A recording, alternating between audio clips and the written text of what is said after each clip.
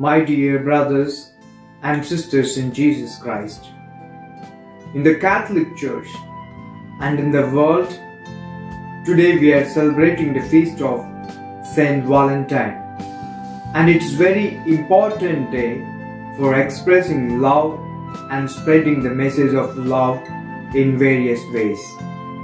In all the human beings, we have two kinds of natures within us, the good and the bad, the nature of light and the nature of darkness.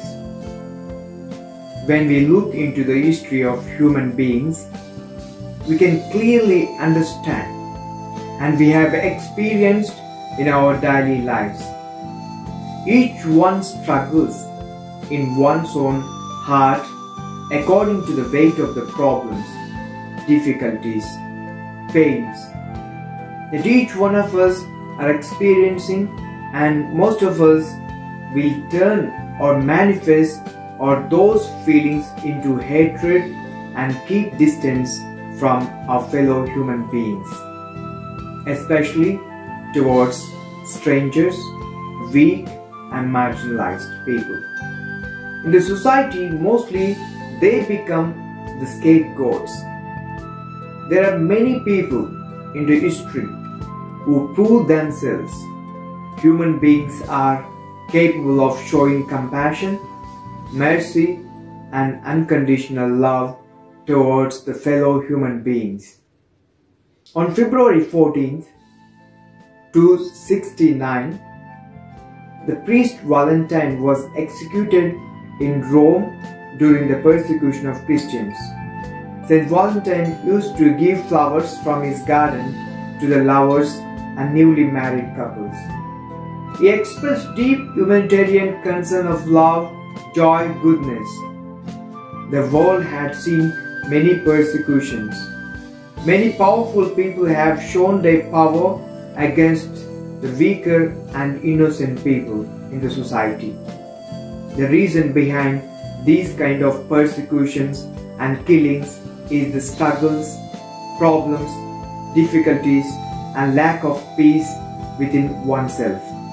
And those people who face such situations in their heart, they express or manifest them into good or bad, or into light or darkness.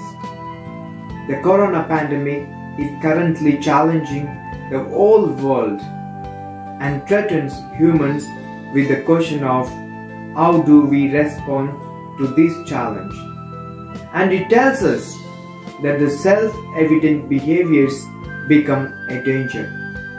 Human closeness, warm hugs, celebrations in large groups are dangerous for health from the medical point of view. The leaders must intervene and temporarily restrict self-evident human rights. The economy is suffering. Young people and especially the elderly and those in need of care feel isolated. Dying people remain alone without saying farewell to their grieving relatives.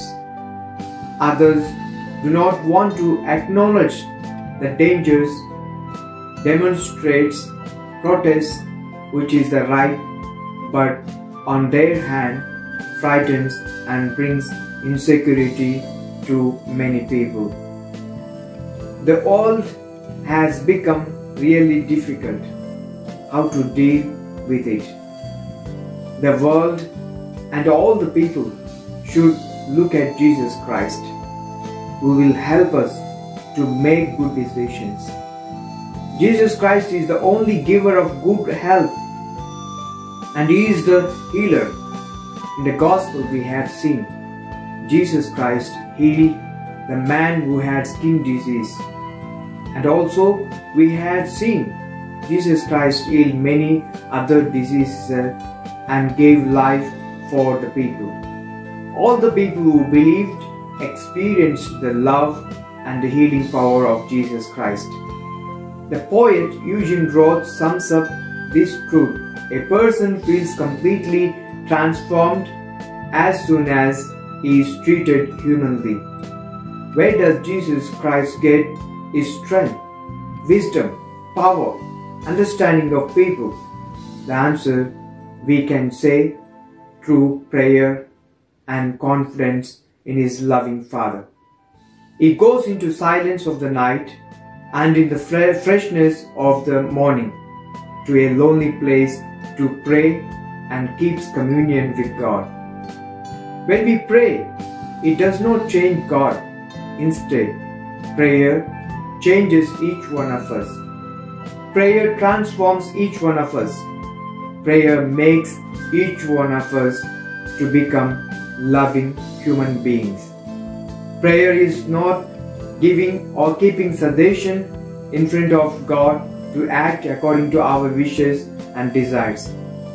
Like Saint Valentine, who is the patron of lovers, let us also draw strength and love from God, and let us share the love, compassion and mercy towards our brothers and sisters. My dear brothers and sisters in Jesus Christ, let us ask God's blessing. Let us pray for God's love on this world. As we are celebrating the feast of Saint Valentine, let us intercede his prayer to shower God's love, mercy, compassion on this world and heal the sickness and get rid of this pandemic and show us the way. May God bless you all. In the name of the Father, and of the Son, and of the Holy Spirit. Amen.